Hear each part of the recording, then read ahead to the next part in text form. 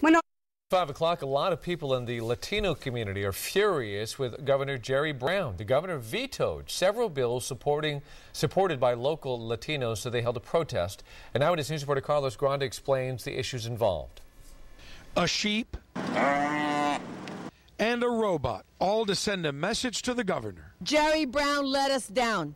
Outside the state office building in downtown Los Angeles, they're protesting the governor's vetoes of several bills, including those affecting farm workers and domestic workers. They say this sheep has more rights than farm workers. Jerry Brown didn't just let these workers down. He betrayed his own commitment to these values that we thought he shared with us.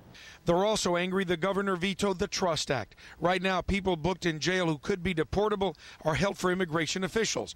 The Trust Act would have restricted local law enforcement from doing that. ICE has self-imposed the goal of deporting 400,000 people a year. Governor Brown chose to be in complicity with that colossal injustice. In his veto, the governor said the bill would bar local cooperation even when the person arrested has been convicted of certain crimes involving child abuse, drug trafficking, selling weapons, using children to sell drugs, or gangs. It would have put in direct conflict with the federal government and the laws. Luis Alvarado, the chairman of the Republican Hispanic Assembly of Los Angeles, supports the governor's veto. One thing to remember is that Governor Brown, before he was Governor Brown, he was the Attorney General of California and truly understands that this is a very important tool for law enforcement to actually protect the cities and keep the citizens safe.